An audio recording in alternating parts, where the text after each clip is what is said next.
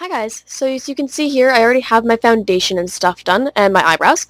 First thing I'm going to do is just take an eye primer and apply that all over my upper lid.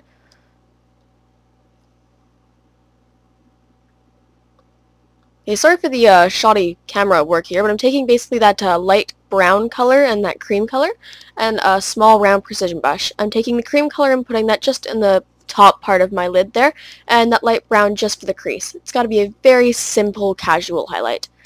And then I'm just doing a tiny little bit of white under my brows.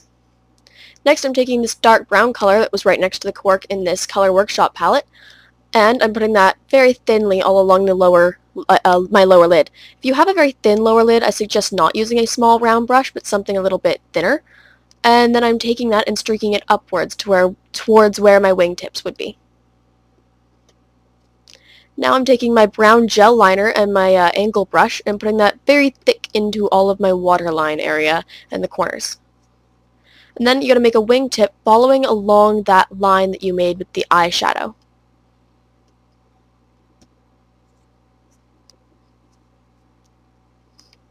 Sorry again for the shoddy camera work. I'm in the middle of moving, so everything's all jostled around. There, and now to take the focus more up from the bottom and more even, I'm taking a black gel eyeliner and just lining my top lid up into the corners there. Not following along the wingtip though.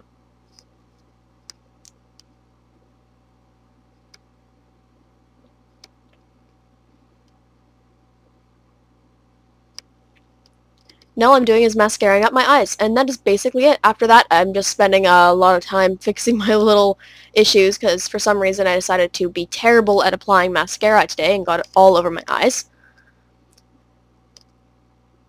If you wanted to add some falsies to this, I think that would really make it pop. Other than that, it's a very casual look.